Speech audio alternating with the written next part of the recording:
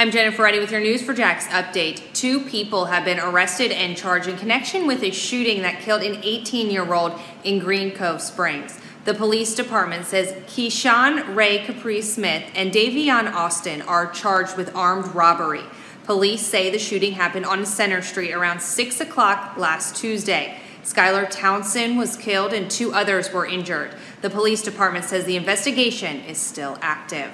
The Regency Mall COVID-19 testing site is reporting long lines this morning. Shortly before 10 o'clock, more than 300 people were in line at the testing site. Even if you have an appointment, the testing site says be prepared to stand in line. This weekend, Jacksonville passed more than 40,000 COVID-19 cases since March, adding 371 new cases.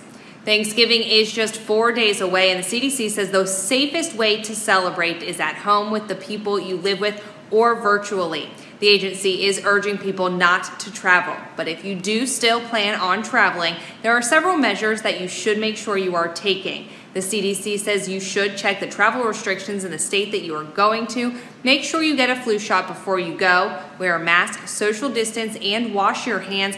Also avoid touching your mask, nose, or eyes. For the latest on these stories and stories that develop throughout the day, head to our website, news4jax.com.